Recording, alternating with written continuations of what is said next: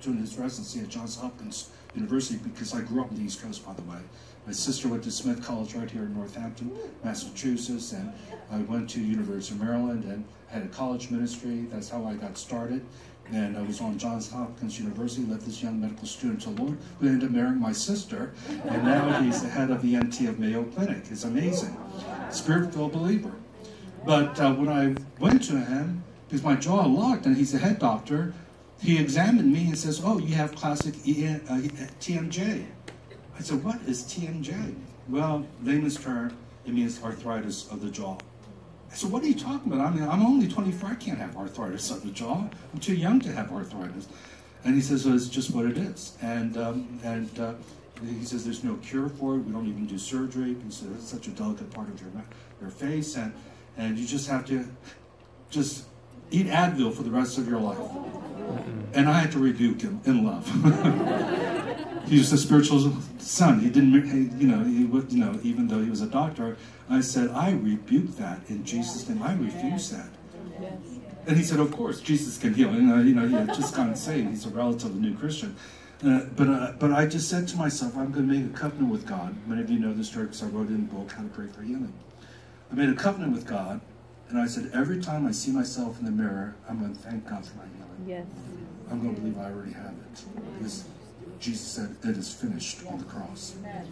And so, 3 or 4 times a day, whatever, I would say, "Lord, thank you for healing me. By your stripes, I'm healed. I believe I've received my healing." 6 months go by, no change. A year goes by, no change. A year and a half goes by, and one morning when I woke up and I yawned, my jaw opened with full extension. I was instantly healed, and I've been healed ever since. But the key was thanksgiving. It's just to couple your prayers with thanksgiving. He wants worshipers. Sometimes there's a mystery of delay, but I do know that God heals all the time. Amen. All the time. Amen. Now, how could you say that? Well, let me tell you. Even when you go home to be with the Lord, like Peter Wagner, he got healed. Yes. God's the God who heals. Your body heals naturally.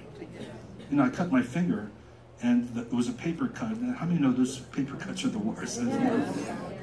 But after a few minutes, I forgot about it because I couldn't type on my computer because of the paper cut on my finger.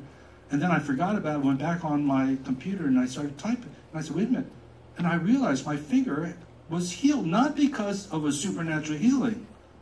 It's just that my body is created. We are fearfully and wonderfully made. God has created us. He's given us an immune system. He's given us white cells just to fight sickness. It's amazing that God, and for people to think that God wants us to be sick when He created us this way in the first place, is crazy.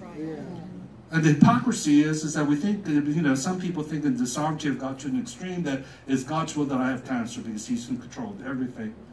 Then why fight it? Why go to the doctor? Why take the chemotherapy? Why even take any kind of medication then? But it's not God's will, because God is a good God. Amen. He's a good Heavenly Father.